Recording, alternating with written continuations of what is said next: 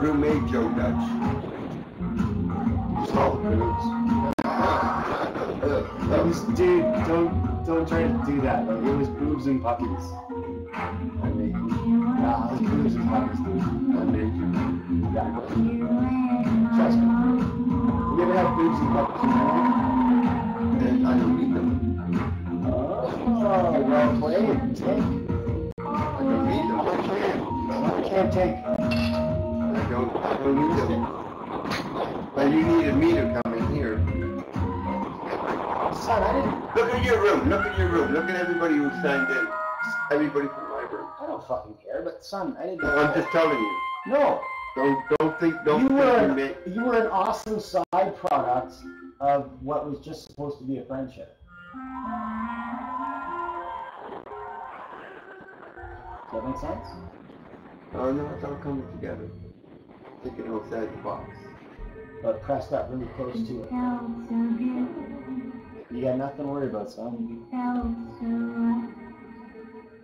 Well, I can say this. I already know your game. My game? Oh, please reveal to me my game.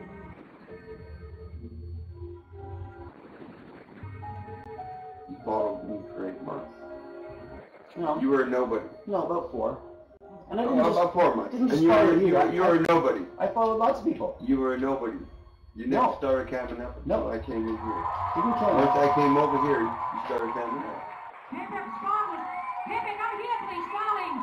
So you used me for your own game. I don't think that was intentional, son.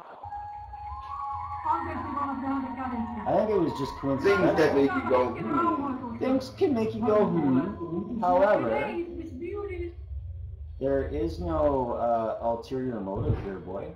No, I'm not saying there is. I'm just saying. That's the implication that you're putting forward. I'm just saying that.